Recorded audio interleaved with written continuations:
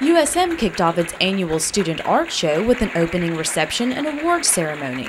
According to the Museum of Art's curator, the art show is a great way to foster competition among the students. The art department offers one show a year where they can not only show but even compete with their own colleagues, the people that they see every day, their friends, certainly friends with. Let's start in the category of two-dimensional design. Students were recognized in the area of painting, sculpture, graphic design, and interior design, among many others. What beautiful facts of being an art student is that you have, as soon as you start your even student career, you already have to show to the whole world. The students' work will be displayed at the Fine Arts Building on the USM campus until April 9th. For Hub City TV, I'm Rebecca Scott.